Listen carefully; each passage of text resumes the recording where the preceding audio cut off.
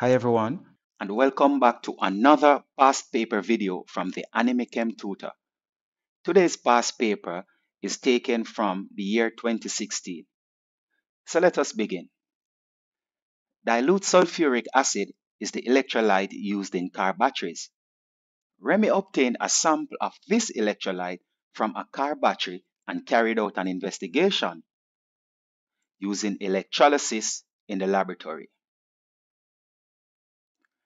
The first question says, define the term anion. An anion is defined as an atom or polyatoms that received electron or electrons to become a negatively charged ion. Part 2 says, what anion will be present in a sample of this electrolyte? The sulfate anion and the hydroxide anion, given the fact that the solution is dilute sulfuric acid. Let us look at part 3 of the question.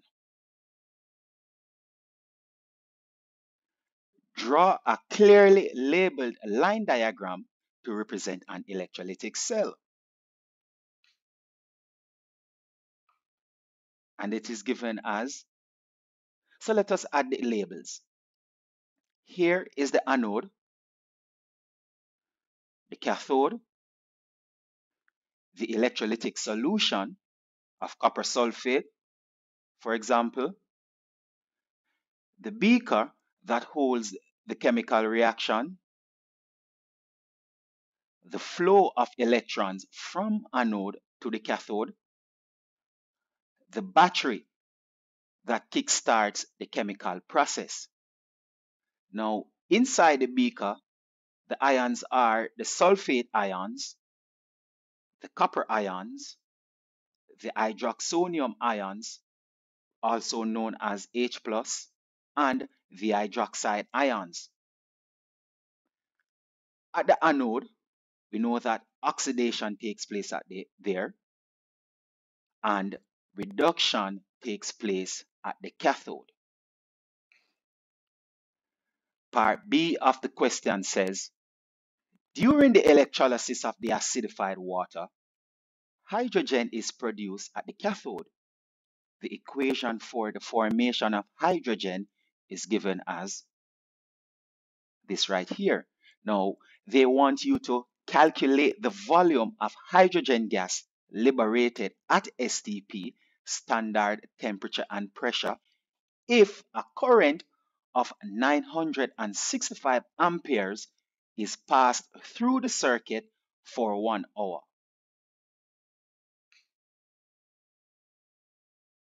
So let us see what we have. First, we need to find the quantity of electricity, which is given as amperes multiplied by time. Time is usually given in seconds. However, we have 1 hour here, so we need to convert that hour to seconds. So 60 multiplied by 60 gives us 3,600 seconds. Then that is multiplied by 965 amperes, which produces 3.474 million coulombs. And that's a large number, and it may be a bit untidy to work with. So to convert something to convert this number to something that is easier to work with, we simply divide by 96,500 to get 36 Faraday. This number here is where 96,500 coulombs equal to 1 Faraday. At STP, we know that 1 mole of hydrogen has a volume of 22.4 liters. Therefore, 2 Faradays produces 1 mole of hydrogen. That has a volume of 22.4 liters at STP. So what that is saying, just look at the equation. It requires 2 Faradays to take these 2 electrons to the cathode where they hydroxonium ion or H plus will pick it up to produce hydrogen gas. 2 Faradays are needed to carry out that process. Now, we know that, so what volume of hydrogen at STP will produce 36 Faradays? We know that 2 Faradays equal to 22.4 liters of hydrogen. Therefore, 36 Faradays will produce how much liter or how many liters of hydrogen gas? We don't know, so we call that X. Then we cross multiply and then solve for X. Faradays cancel Faradays, so X equal to 403.2 liters of hydrogen produced at the cathode. Let us look at the next question.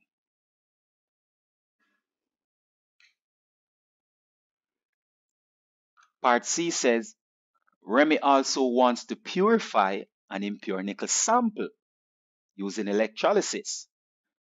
Suggest how he could modify the line diagram drawn in A, part 3, in order to achieve this, and state one observation that would be expected. So the line diagram is modified and animated, as you can see here. So let us look at the modifications. The modifications are: the anode is made of the impure nickel, the cathode is made of pure nickel, the electrolytic solution is aqueous nickel sulfate. So what are the observations? I've given a few. The mass of the anode is reduced in size as it is eaten out and the impurity is removed. The mass of the cathode increases in size as the nickel solid deposited on it. The impurities from the anode fall to the bottom of the beaker. And all of that you can see taking place here. So the battery pulled the 2 electrons from the anode and carried that, and it is taken around the circuit to the cathode, where the nickel 2 plus ions picked up those 2 electrons to form nickel solid.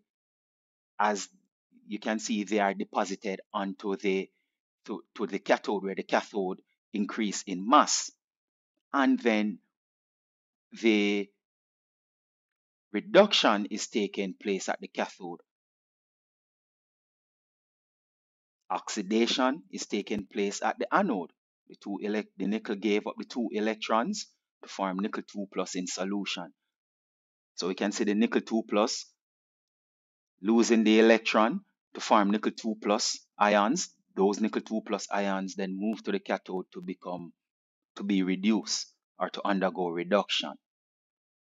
Notice that these ions, the sulfate ions, the hydroxide ions, the hydroxonium ions, do not take part in this purification process because the electrodes are active, and so it requires less energy to break down the nickel solid into nickel 2 plus and for the nickel 2 plus ions to be reduced.